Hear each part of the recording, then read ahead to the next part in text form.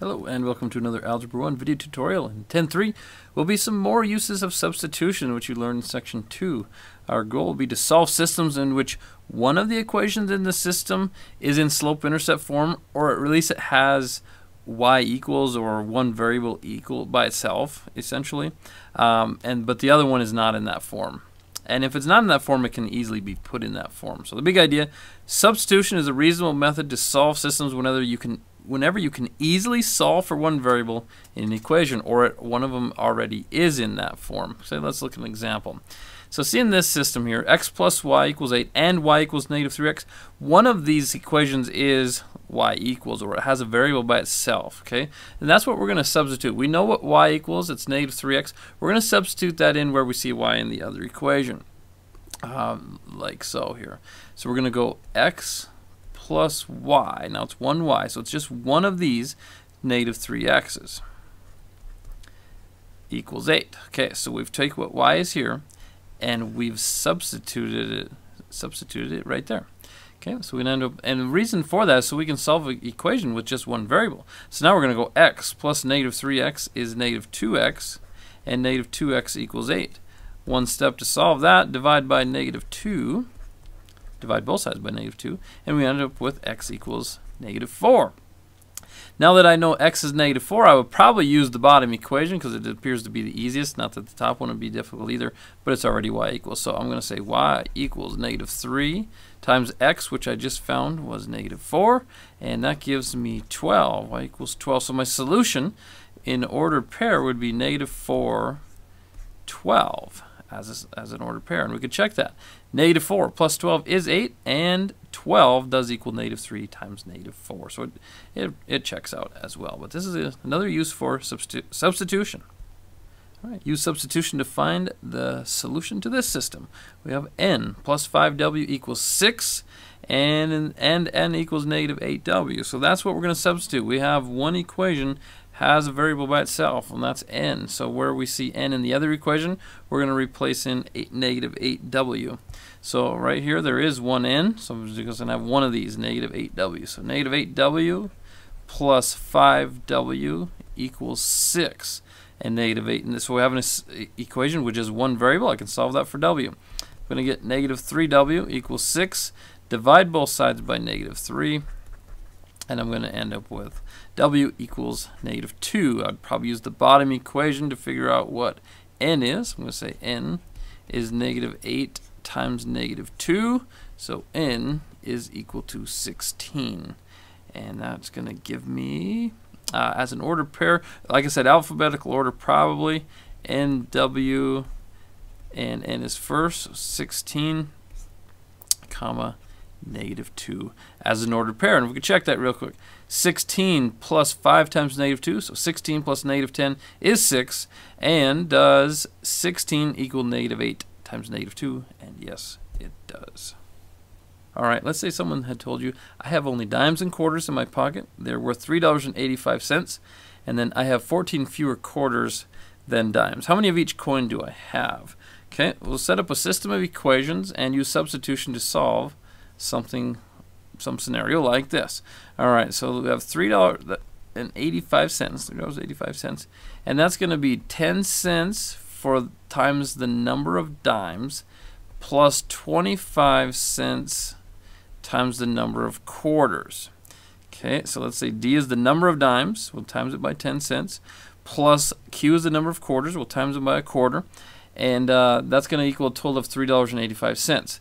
Now the next one, I have 14 fewer quarters than dimes. Okay, so that means the number of quarters is going to be 14 fewer than the number of dimes. So we're going to take the dimes minus 14. I have 14 fewer quarters than dimes. So take the dimes minus 14. Or you could go the number of quarters plus 14 equals D, but it doesn't matter. It would work either way. Point is, we have a system with one variable by itself, so that's what we're going to substitute to solve this. Okay, so I'll need to substitute Q into this equation with the quantity D minus 14. So I'm going to say 3.85 equals 0.1D plus 0.25q. Now this is where I replace q with the quantity d minus 14. All right, now we have an equation with just the variable d. So we're going to end up solving for dimes first.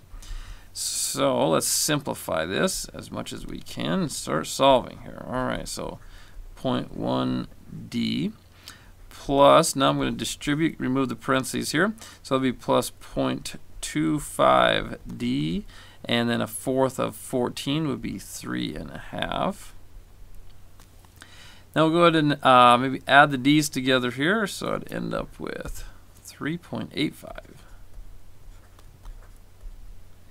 equals, well, we can add the d's, so 0.35d minus 3.5. We're going to need to add 3.5 to both sides so we can start getting d by itself. Okay, and that's going to give me $7.35 is equal to 0.35d. Divide both sides by 0.35.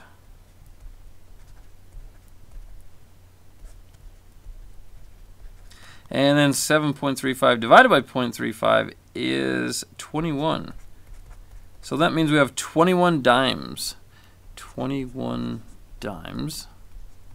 How many quarters? Well, since we know the number of dimes, we're going to take 21 minus 14. So the number of quarters is going to be 21 minus 14 is equal to 7. So 7 quarters. So 21 dimes and 7 quarters. So there's a difference of 14. So he has 14 fewer quarters than dimes. And if you figure out the worth of these, $2.10 plus 7 quarters would be $1.75, and that adds up to $3.85. So it does check out if we're checking our solution, which I would hope you do check your solution to get these type of problems right. All right, and find an equation of the line that passes through the points 326 and -2, 1. All right, now this is a chapter 6 problem, but we're going to solve it in a unique way using a system of equations. So remember, a line is of the form, or can be of the form, in slope-intercept, y equals mx plus b. So let's use these x and y values to figure out the slope and the y-intercept. So on my first one with 3 and 26, 3 is my x, 26 is my y. So I'm going to say 26 equals mx, so m times 3, so let's say 3m plus b. The other one is my y, -2 is my x, I'm going to say -2m plus b.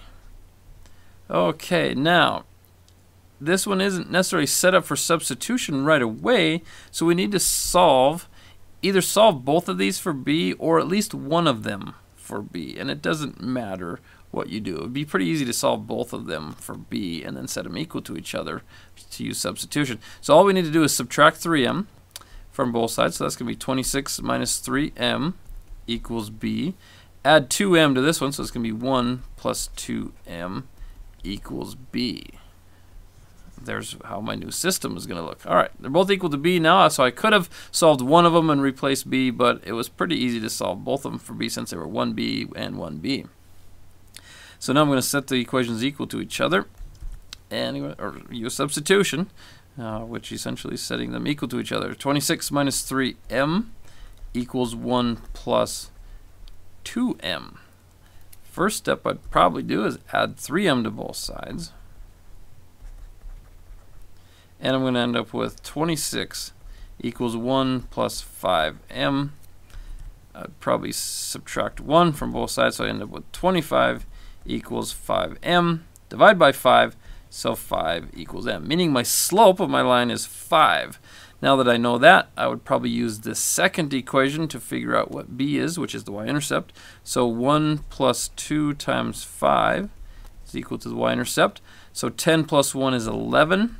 So the y-intercept is 11. Now, my equation, or my answer, would be y equals mx, so 5x, plus b, which is 11. So there would be an equation of the line that passes through those 2 points, and it'd be a pretty easy check. So you'd go 5 times 3 plus 11, that's 26, that works out. And 5 times negative 2, so negative 10 plus 11 is 1, so it will pass through both of those points. So kind of a unique way to find an equation of a line that passes through 2 points rather than finding the slope the old-fashioned way and the y-intercept the old-fashioned way. You can use a system of equations if you so choose to. All right, that wraps this up. Your assignment will be 10-3, page 598, 2 to 22 evens. Thanks for tuning in, and we'll see you next time.